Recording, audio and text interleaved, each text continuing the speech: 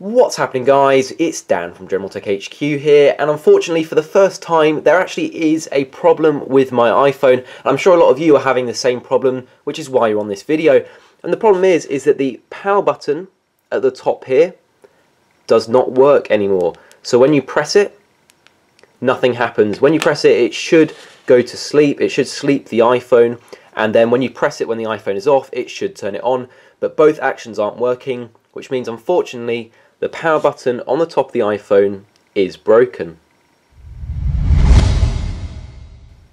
Now, of course, there is an obvious fix to it, and that is to go to an iPhone fixer, someone that knows what they're doing, and they will charge you probably around $40, $50 to replace that power button on the top, and it will work like new. But for some people, you either just can't afford that, or you can't get out right now, but you still want to be able to turn your phone off. So right now I'm going to show you a setting that Apple have done so that you can use the power button without it actually working.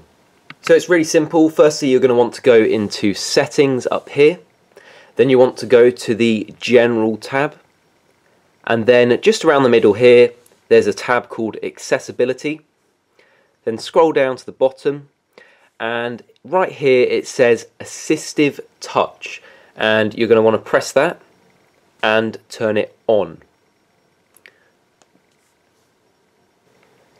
Now, I don't know if you saw what actually happened there. When I pressed Assistive Touch on, this thing popped up right here, if you can see that. And it's kind of like a square about the size of an app icon.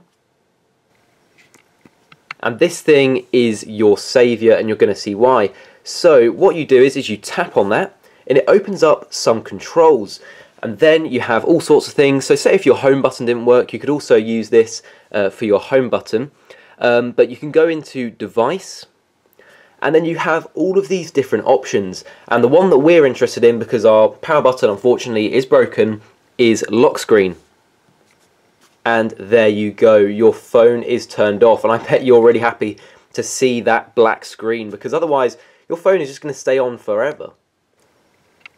So this Assistive Touch is going to be everywhere that you go on your iPhone. Even if you go into the camera, you can see it's right there, and you can access all the different features right there in any application you want. If you want to turn it off right here, just press Lock Screen and it's done. So yes, it is a temporary fix, but it's a lot better than not being able to turn your phone off at all. So it is under the Assistive Touch in Settings, and it's that easy. You just press Device and then Lock Screen, and your phone finally can turn off without using the power button.